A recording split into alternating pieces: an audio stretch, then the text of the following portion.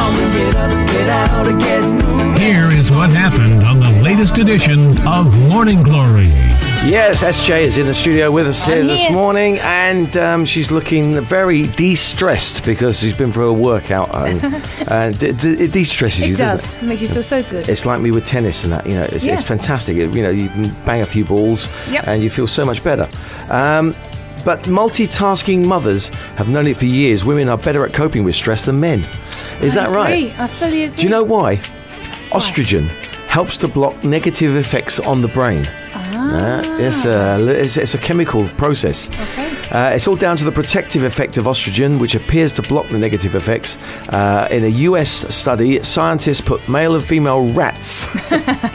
You do like being compared to a rat. They test on the rat first, right? Then we'll find out how women feel. They put them through tasks that mimicked challenging experiences humans often face, such as those causing frustration and feelings of being under pressure. The female rats showed no impairment in their ability to recognize objects that had previously been shown, while the male rats struggled with their short-term memory. Basically. I said, men. Yeah, I mean, women need that. They cope with men. They cope with children. Do you think there's it's nothing more stressful, is there? Stay-at-home mum.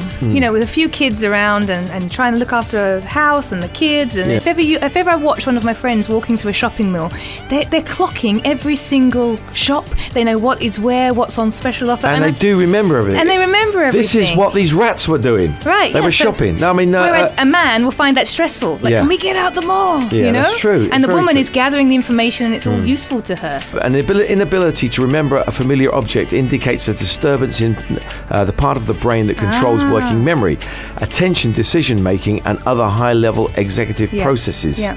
Well, men do. They often say, don't they? Don't disturb me. I'm doing this. Don't. Kids, get away. I'm watching the football. Yeah. Don't bother me now. Exactly. I can't do two things at once. I'm just a man. and that is always been our excuse. I'm just a man. Yes. All right. Live on 96 FM Morning Glory.